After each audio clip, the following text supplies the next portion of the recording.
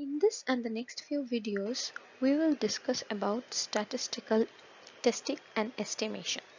Together, sometimes they are called testimation. As the name suggests, there is a testing part and there's an estimation part. We are going to talk about estimation first and then testing. Let us take a very simple example. We are all fans of cricket, and let us say Sachin uses a single bat in all his matches, and the only deciding factor in determining how well he is going to score in a match is the weight of his bat. Now, we all know that Sachin used to like to use very heavy bats. So let y be a random variable which denotes the number of runs Sachin scores in a match. And the weight of his bat, theta, is the only parameter. What does that mean? By definition, it means that if we know theta, we know everything about how well Sachin is going to perform in a given match. If we know theta, the weight of his bat, we would know what is the probability of Sachin scoring a duck. Well, we sure don't want him to do that, but nonetheless, we can calculate the probability of Sachin scoring a century, and we can calculate the probability of Sachin scoring anywhere between 50 and 100. So the y, the random variable, can take a value between 50 and 100. So that probability also we can determine if we know theta. Basically, if we know theta, we will be able to calculate all such probabilities. And what we have is a sample of Sachin's runs in the last, let's say, n matches. N can be 100 matches. We have his score in the last 100 matches, which are given by y1 in the first match, y2 in the second match, and so on. Yn is his score, actual observed score, in the nth match. Then, if we ask the question, what is the value of theta? The problem becomes one of estimation.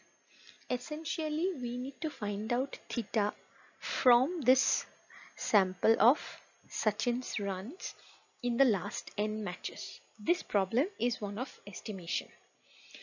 The other problem, the problem of hypothesis testing, is to test several hypotheses on the parameter. Well, one may be interested in testing hypothesis on not just the parameter but also on the probabilities, but here we will restrict our discussion to hypothesis testing on the parameters. And for example, in this simple case, I have given an example of a bat manufacturing company who thinks that Sachin's bat's weight is 10 kgs. Is that hypothesis correct? If we are examining that problem, then it becomes a problem of hypothesis testing. Let's now talk about statistical models. One of the simplest models that one can use, something that we have seen earlier, is a linear model. Here, the random variable, which is the dependent variable y, is a function of the independent variable x, and the relationship between them is linear. Here, the parameter set theta is defined by these two parameters beta naught and beta 1, which represent the slope, the intercept and the slope of the relationship respectively. This is a type of a model. However, there may be other types of models, and the most common types of models used in statistics is something called probability distributions. So for example, here instead of writing a function of y such as this, we write a function of y like so, where little f of y is called the probability density function. The notation f, little f, is always used to denote the probability density function.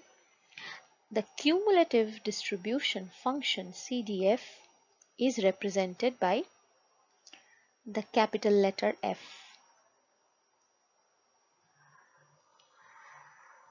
If you are not familiar with the concepts of probability density and cumulative distribution functions, I would request you to please brush up these concepts. Now here we see that there is a single parameter theta that defines the probability density function, which means that if we know theta, we know everything about the distribution.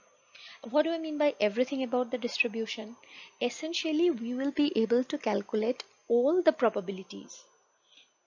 A probability of y, the random variable, taking any values less or equal to a given value. Let's say 10 or 9 or 8. What is the probability of y being less than equal to 0? What's the probability of y being less than equals to 10, and so on? And these probabilities are something that are given by the cumulative distribution function. Once you know what is the probability of y less or equals to 0, it is possible to calculate what's the probability of y greater than equal to 0 also. Similarly, you can calculate the probabilities of y lying between two constants, a and b, and so on. Essentially, theta is something that characterizes the distribution, and if we know theta, we know everything about that distribution. Then, what do we mean by fitting a distribution? You would have heard this term. Let's say I give you marks of students, 50 students marks in this course C764, total marks out of 100 I give you. And I ask you to fit this probability distribution, which is given by this expression. What is meant by fitting? Fitting a distribution means nothing but finding out the parameter set. So in this example, this would mean determining the value of theta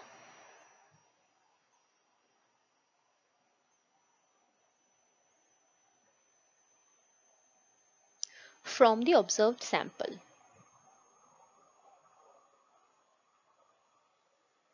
So we have the last n matches score of Sachin, and we are going to find out what is the weight of Sachin's bat from that sample of n matches. There are two broad approaches to carry out testimation. One is the frequentist approach that we will be discussing in details in this course.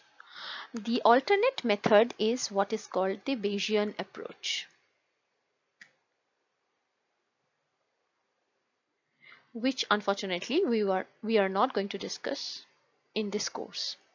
So testimation essentially consists of estimation of parameters theta and doing some kind of hypothesis testing on these parameters theta.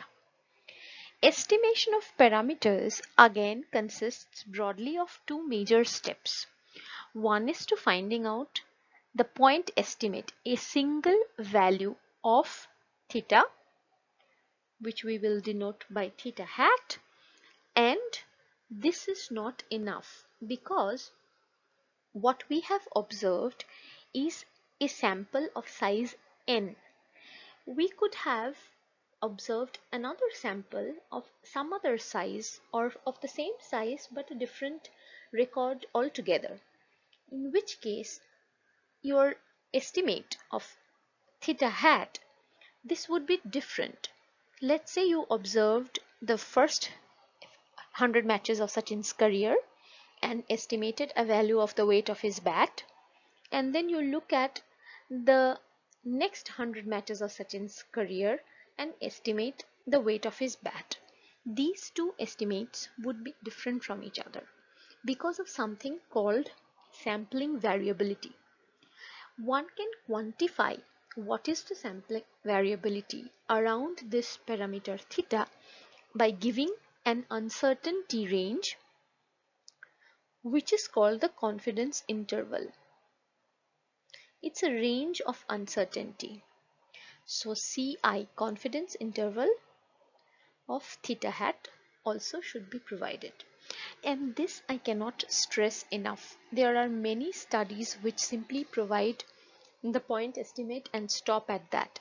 It is not sufficient to provide just the point estimate. I want you to note and get this straight in your heads. Whenever you report a point estimate, you should always report the confidence interval associated with that estimate. And next comes hypothesis testing, where we see that if there is enough evidence to reject a hypothesis or not. Now this is a very negative way, but this is how convention in statistics is.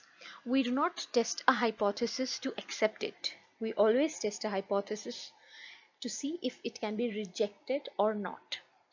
Yeah, for example, you can have a null hypothesis which is denoted by H sub 0.